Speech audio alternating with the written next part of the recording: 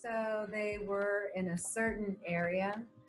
What did that tell you based on your experience in terms of looking for firearm or other clues about where a potential shooter may have been?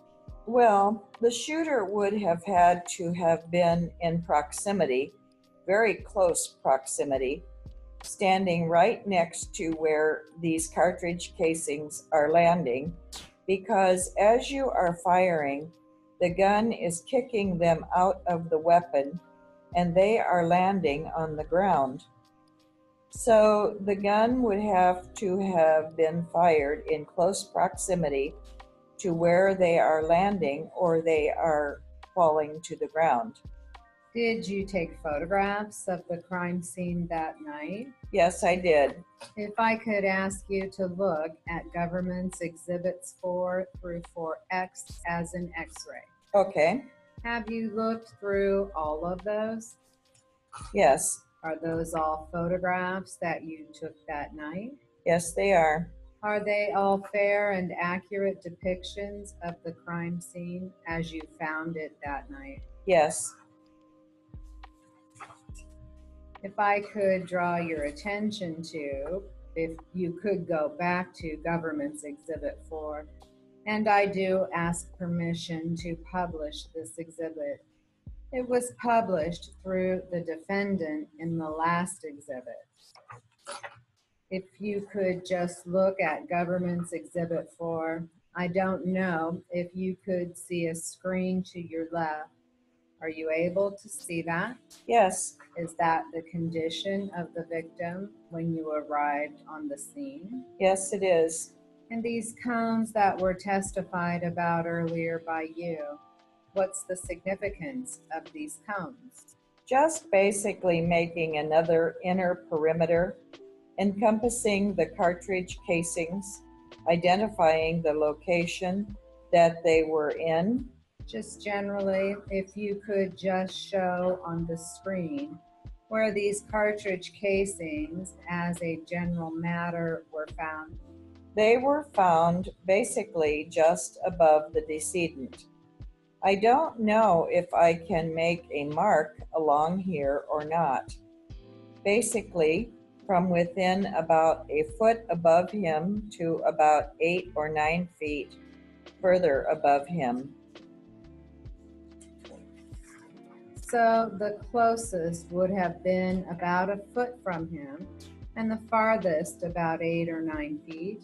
8 or 9 feet, yes. If I could show you Government's Exhibit 4A, do you have 4A to your left? Yes. Is that a close-up view of the victim? Yes, it is. And if you could just show where on that picture approximately would be the closest cartridge casing to the victim. I believe the closest one is it is actually just above. I don't know if it will make a mark on there or not. There is no way to make an easy mark. Probably just above his head, probably within less than a foot. If I could show you Government's Exhibit 4B and just ask if I could just have you focus on the victim's left, inside of his left arm. What is that a picture of, or what does that show in that picture? On the ground is a wallet with E1 Salvador written on the front of it. And 4.3 through 4H are all photos of cartridge casings. Is that right? Through 4, I believe it is 4. 4I, yes. And if I could just show you Government's Exhibit without showing any of those, Government's Exhibit 4J, if you could just look to your left when it comes on the screen, do you see Government's Exhibit 4J? Yes, I do. Although it is tilted to the side, there is a number 10, and there looks to be written in yellow and a circle. Could you just tell the jury what is within that circle? That's the closest cartridge casing to the decedent that we could find. And the number 10, what does that signify? That was the 10th item that I collected when I was actually drawing my diagram. Item number 1 was not a cartridge casing, but 2 through 10 were. So those were written by you at the scene? Yes. If you could look at Government's Exhibit 4K, what does that show on Government's Exhibit 4K? 4K were the items that were in this right front pants pocket. Were they taken out of his pocket? Yes, I took them out. If you could look at Government's Exhibit 4L, what is the significance of that picture? That's the Social Security card that was inside the wallet right next to him. Was that for the purpose of identifying the victim? Identifying what information we had in the wallet. I am not going to publish 4M and 4N, but if you could just describe what is 4M. 4M is the vehicle that was right next to the victim, or right by the closest one to him at the parking space by his feet. And a bullet had struck the front of the vehicle, going through the grille into the engine compartment. We used a dowel rod to push through the hole and determine the trajectory that the bullet had entered the front of the vehicle. What's a dowel rod? Dowel rod is a wooden rod, small diameter. We paint it bright orange so you can see it. It shows up better in the pictures. And by running that through, as long as you had at least 2 holes, the dowel rod goes through and it holds itself, and you can lock and see what the trajectory was of the bullet that entered into the front of the vehicle. If I could just show you that one briefly, 4M. The orange on the picture, that's the dowel rod? Yes, it is. What direction is that going? If you are in the vehicle, it would be coming at an angle, going out across the driver's side and out to the front. Where was the victim in relation to this truck? The victim was just off the front left corner, driver's side of the vehicle. Is 4N just a can that you collected? Yes, it is. Is there any reason you collected that can? It was in proximity to where the vehicle was, the decedent, and the cartridge casings were, so we collected that. Was the fact of its location, other than the fact of its location, was there any other reason that you collected the can? No. At the time we were collecting the evidence, we didn't have information on who the other parties were, other than this was our scene.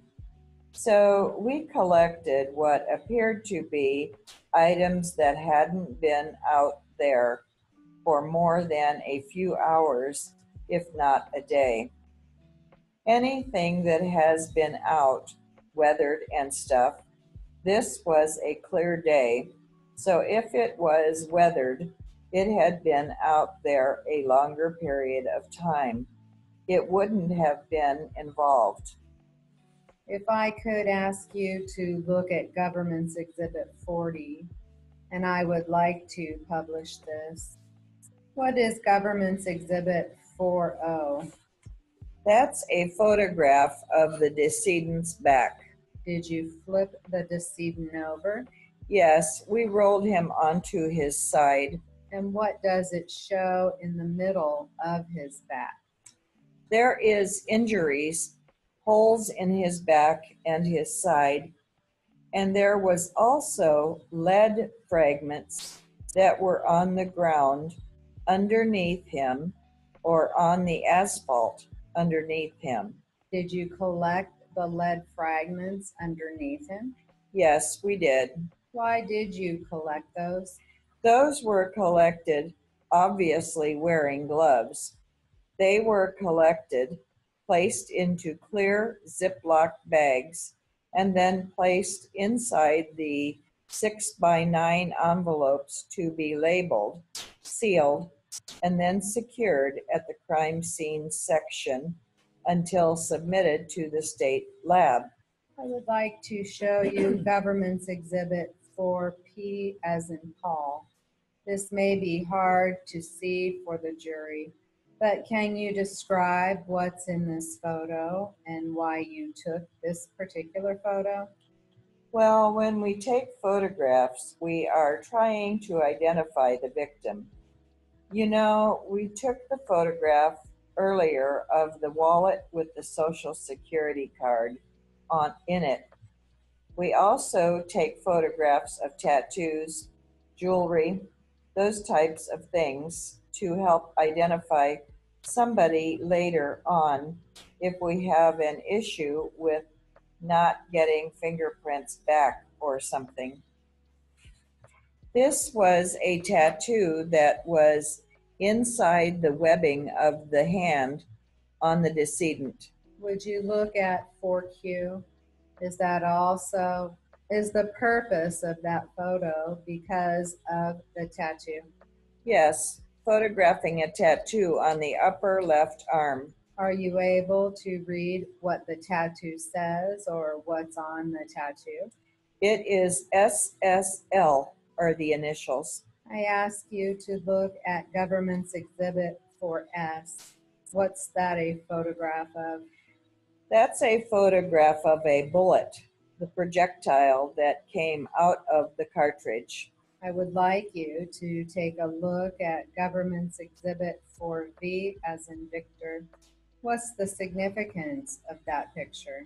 That's the front of the vehicle that was by the decedent. Is that the same truck where the dowel rod was placed in? Yes, it is. You testify.